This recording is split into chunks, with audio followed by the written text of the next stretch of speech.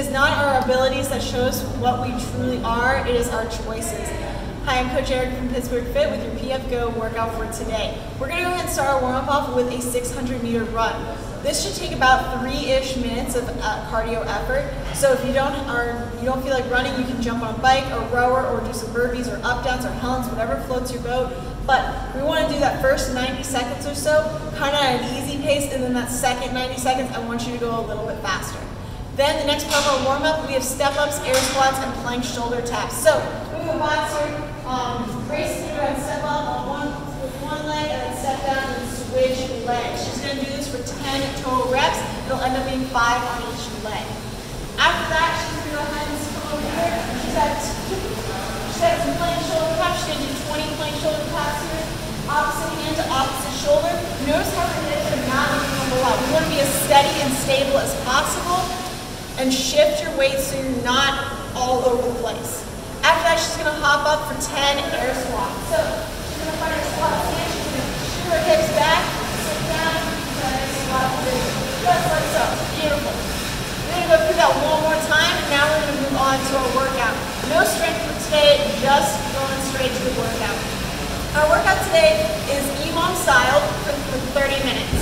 We have 3 different movements that we're going to be doing, and we're going to be going from each movement, we're going to spend 2 minutes on it. So it's every 2 minutes for today. So minutes 1 and 2, you have calories and cardio. Round number 1, I want you going for either 25 or 20 calories. Round 3 and 4, you're going to go for 27 or 22 calories. And then round 5, 30 or 25. So every round that you get onto your bike or rower, I want you to go ahead and step it up a little bit and add a couple of calories.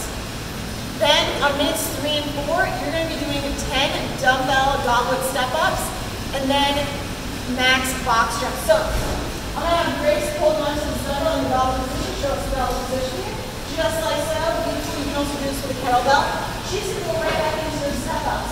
Just like we did in the warm-up, alternating legs, she's going to do 10 total or 5 on each side. As soon as she hits 10, she's going to put her dumbbell to the side and go right into box jumps. She's going to do max box jumps for the remaining time. You'll probably have just over a minute to do that, so pace them out appropriately. Make sure you grab the breath at the top of each jump.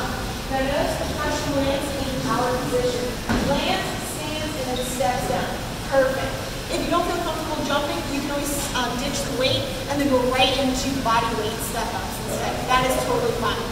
Minutes 5 and 6. You have a 200-meter run and then right into a max plank. So you're going to run 200 meters.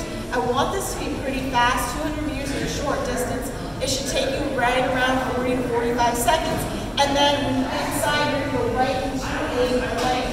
You're going to hold that for the rest of the time, which will probably be about a minute or just over a minute. All right, guys. Long workout today. Have fun. Have a great workout. Have a great